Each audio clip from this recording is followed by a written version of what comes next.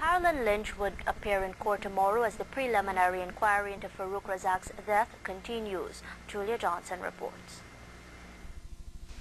Today, Magistrate Gordon Gilhouse ruled that a statement taken from Carolyn Lyuch while she was in custody would not be admitted as evidence since Lyuch was not cautioned by the police officer. This decision comes today when the preliminary inquiry into the circumstances of cambio dealer Farouk Razak's death continued. Razak's wife, Carolyn Lyuch, is charged with being concerned with his death on May 7th last.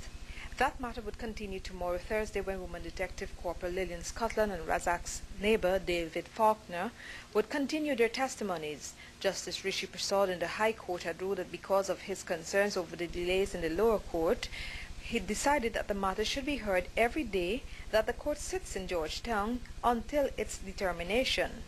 However, today's special prosecutor, Hukum Chan, said that he would not be available on Monday, so that the matter, after being heard tomorrow, Friday, would continue on Thursday of next week. Reporting for Prime News, Julia Johnson.